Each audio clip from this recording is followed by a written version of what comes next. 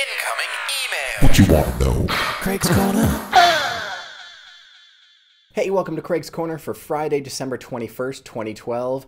Hooray! We survived the apocalypse. Ta-da! So all of you who are in your bunkers and can't see this right now, you should probably come out now. Okay. All right, so today I wanted to talk a little bit about voice support. We've had more people recently having difficulty connecting their device to voice support via their Mac or their PC. And of course, I think what's going on is that, of course, we're offering all these updates and all these new presets. And so we've got more and more people and more units out there that are trying to connect. And so, of course, any kind of idiosyncrasy or any kind of issue that happens, uh-oh, I'm going to sneeze, damn it.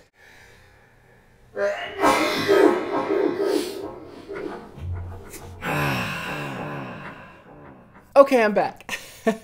So anyways, as I was saying, any kind of sort of idiosyncrasy amongst the systems, kind of crops up a little bit more when you've got many more users using the product.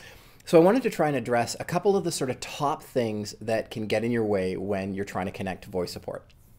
The first one being the unit doesn't connect at all to your computer, can't see it in any way, shape, or form. That's sort of the absolute basic level of, okay, what's going on with the connection? How do we make this work better?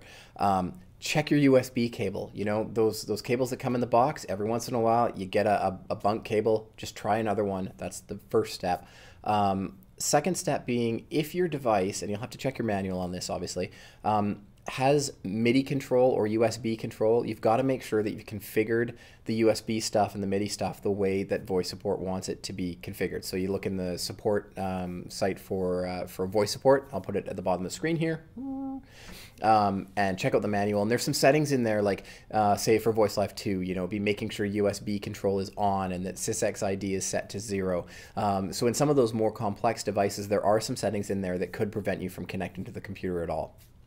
The other thing is, it seems silly to quote the IT crowd, but have you tried turning it off and then on again?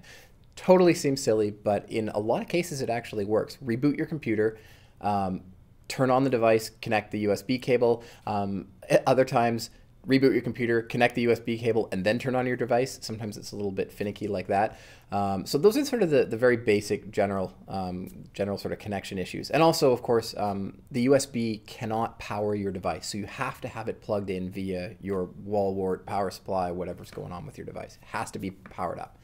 Okay, now for specific stuff. I'm going to cover Mac really quickly here. The one that comes up most often for Mac, which is a really strange one. I have no idea why this works this way in OS X, but Macs are more sensitive to the order in which voice support and the device are connected and started. So what I mean by that is some computers will like you to start voice support first, then connect the USB cable with the powered up device for voice support to then see it.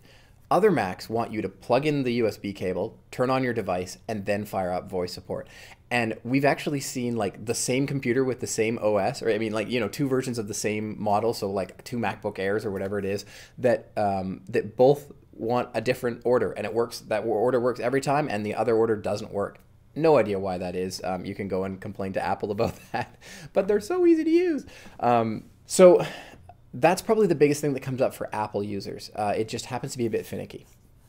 For PCs and for Windows 7 specifically, the biggest one that comes up is your device being disabled by default when you connect it to your computer. So what happens is you connect your new device, it spends a couple seconds, you'll see it loading the generic USB audio drivers, and then you go into your control panel, you go to voice support, and it just doesn't exist. There's nothing there. And what happens is when Windows 7 sees a new device, a new audio device, it just disables it by default. So two things you might run into are it's disabled and you have to enable it, which means going into your control panel and then to your audio hardware, and then there's you can find like a little playback and recording tab, and in that playback and recording tab is where you see your devices. I'll see if I can find a screenshot somewhere to throw up in this video, and if not, the FAQ that I'll point you to will give you a bit sort of longer instructions. But essentially, you actually have to enable the device, right-click it on enable it.